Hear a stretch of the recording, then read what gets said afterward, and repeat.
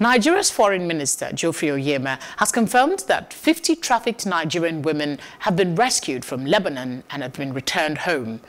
They have all been placed in quarantine following their arrival on Sunday as a precaution against coronavirus. Last month, a Nigerian woman working as a maid in Lebanon was rescued after being put up for sale on Facebook for $1,000. According to the UN, thousands of women and girls from Nigeria and other African countries are trafficked every year. They are often lured away with promises of jobs in Europe or Asia, but usually end up being exploited as domestic maids or forced into prostitution. Joining us from New York City is Evon Benson-Idahosa, Executive Director of Pathfinders Justice Initiative, a leading anti-sex trafficking NGO in Nigeria. Thank you very much for your time. Thank you for having me on. Now, amid the COVID-19, we still have issues of trafficking staring at us. Your organization works directly with rescued trafficked persons. How serious is this unfortunate reality for us in Nigeria? Even prior to the pandemic, this was something that Nigeria has been dealing with. When we look at the numbers as far as trafficking victims within the country, we're looking at about 1.3 million people across the board, right? But as a result of COVID-19, obviously the situation has escalated. A lot of desperation has resulted from a lot of the scarcity, particularly economically, and the lockdown. And so as a result, you see a lot of people trying to leave Nigeria voluntarily or involuntarily. And so that has increased the number of trafficking victims. But one would expect that with the lockdown and the travel restriction, this would have come down. Why the spike at a time when lockdown is across the globe? Well, I think it really comes down to an abuse of vulnerabilities, right? So the women that we're generally dealing with are women who are within, those are living in abject poverty, living on that, $1.50 a day or so. We know that Nigeria has now become the global poverty capital of the world. And so as a result of that, a lot of people don't have a lot of cushion, in their budget to be able to, draw from their savings or to be able to, lean on family members, like other classes within Nigeria might be able to. And so as a result of that, you see a lot of desperation, a lot of people returning to the streets, a lot of survivors returning to the streets to engage in prostitution, but generally also trying to leave the country, trying to look for other means to be able to support themselves. How is the pandemic affecting survivors of sex trafficking in the work that you do, as you are aware?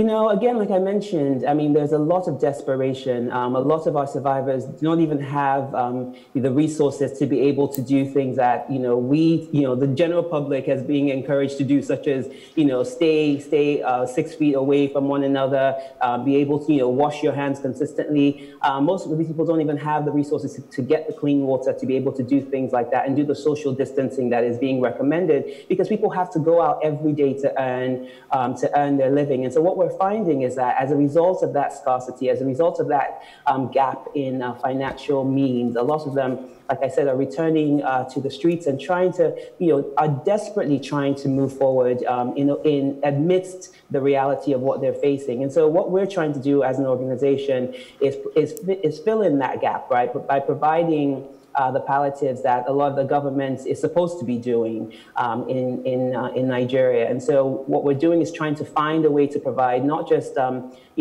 food and masks and basic hygiene items, but also address the mental health, because this is really triggering for a lot of survivors who have already gone through some of the worst trauma that anybody could have ever experienced. And so we have counselors on hand that are helping to address their mental health as well as their physical health, because many of our survivors are HIV positive or dealing with other physical issues. You are doing your bit, but should our authorities and the powers that be listening to you right now, what would you ask that they address as a matter of urgency and utmost importance when it comes to trafficking and trafficked persons?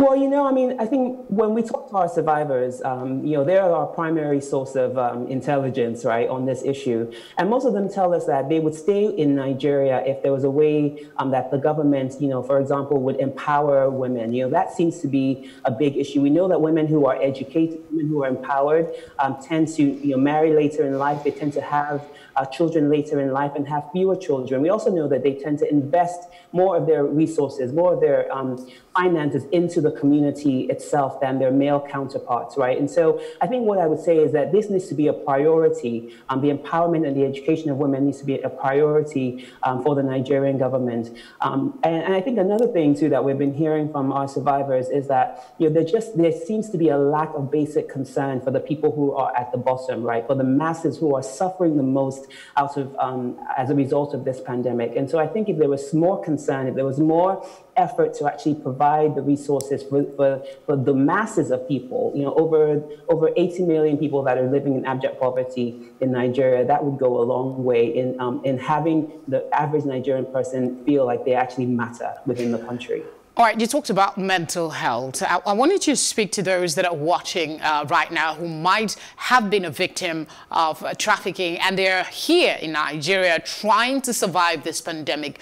What would you say to them as a form of reassurance? So for those that are, doubting whether they can survive. Right. I think one thing that, we tell our survivors, one thing I've made very clear to them is that you are strong enough. You have already, overcome some of the worst atrocities that could ever happen to a human being. These are women who have been who were trapped in sex trafficking for 2 or 3 years, being forced to have sex with 10, 15 men every single day of the year, and didn't have any way to get out. They were mentally abused, physically abused, financially abused, right? These are women who have overcome some of the worst. And so I remind them of who they are, right? So if you've overcome something as heinous as that, as horrific as that, with support, through this time, you will be able to overcome this as well. And so I think one of the things I consistently try to encourage people is to use their past as a way to encourage themselves to move beyond this. Thank you very much for sharing your time and your thoughts with us on the news. Thank you so much for having me. Be safe out there.